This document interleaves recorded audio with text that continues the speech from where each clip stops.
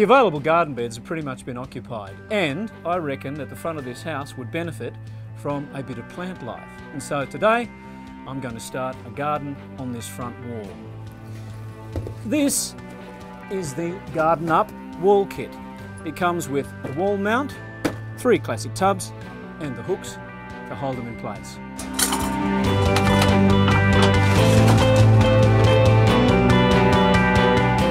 When you're marking up where your wall mount is going to go, remember to think about where you want your top pot to be.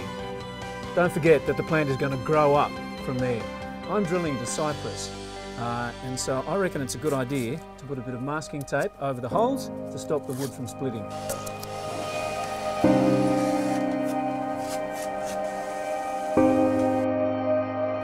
That's not going anywhere. Fit the hooks, 2 per pot. Okay, job done. Or should I say almost done.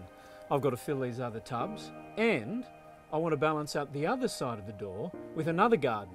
But in that one, I'm going to mix and match with different kinds of pots, and I'll put some herbs in there, you know, some plants that'll do better with a bit more shade.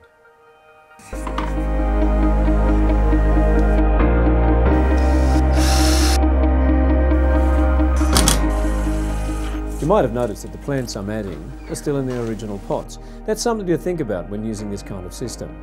Sometimes what you bring back from the nursery will be happy in its original pot for a while at least, and so why not put it straight into a tub? This also works when you want to bang in a bit of short-term seasonal colour. With Garden Up wall mounts, you can turn any wall into a living, creative canvas. And you don't just have to think vertically. When you mount these things horizontally, your options keep multiplying.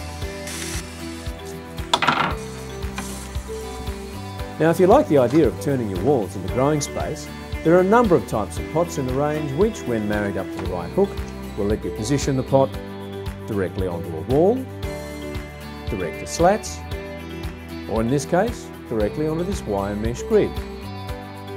You can see the difference that this has made, and seriously, it's been no more complicated than hanging a few picture frames. Whites have plenty of other clever ideas to help bring your garden to life, and they're available from your local Bunnings.